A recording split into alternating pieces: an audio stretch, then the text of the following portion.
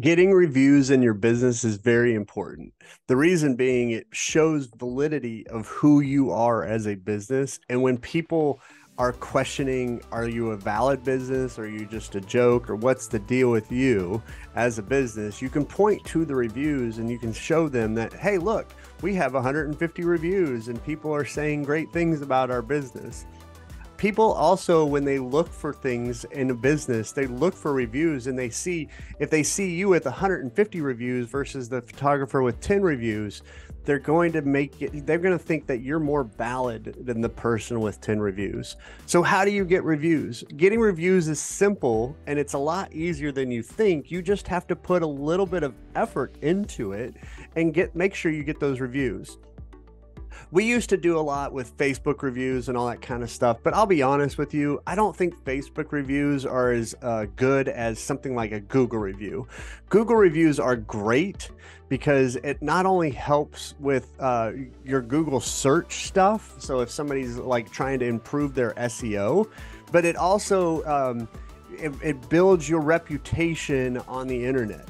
Right? So if you're just doing Facebook reviews, the only place that anybody ever sees that is when they're on Facebook, but everybody's on the internet. Not everybody is on Facebook.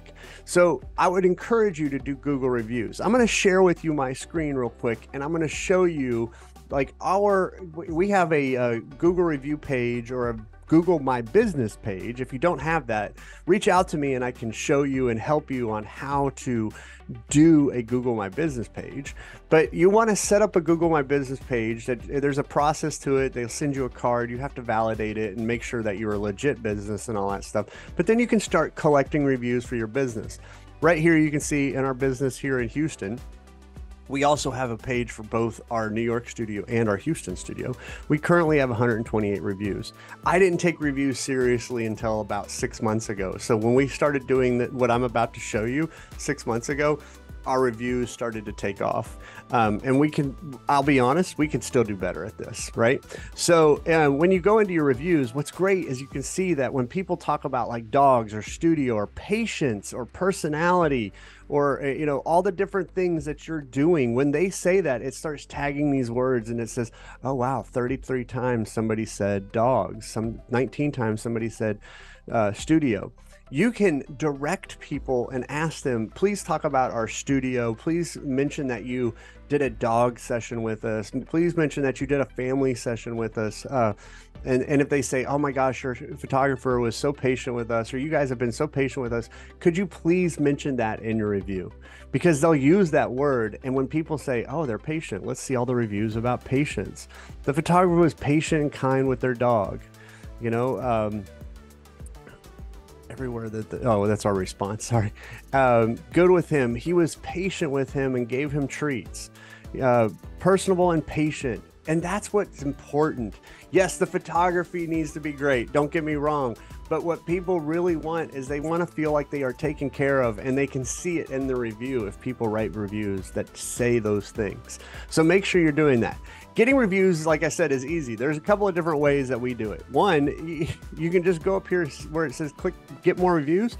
It's going to give you a link, and you just share that link with your clients. So at the end of a sales session, we'll text them and say, hey, would you mind doing us a quick Google review about your experience with our studio? Or you could do it after the session, whenever. You can do it at different points of the session itself, or the process. I would do it after the session, not before they come in, obviously.